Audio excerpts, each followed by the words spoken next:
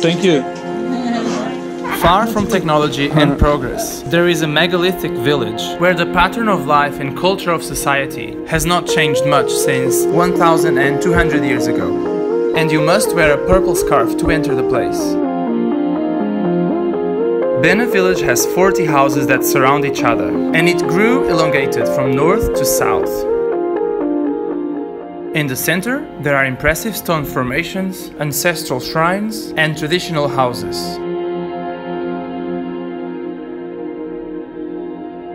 The village ends at the edge of a steep cliff.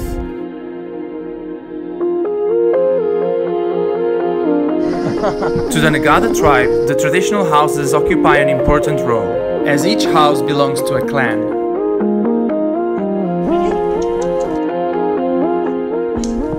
They believe in a god called Yeta. So the volcano is sacred for them. Yeta lives on the top of Mount Inerie, the volcano that protects their village.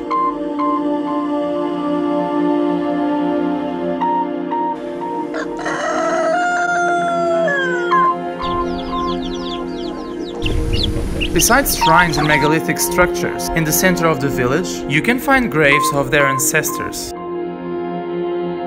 right next to their drying seeds or playgrounds.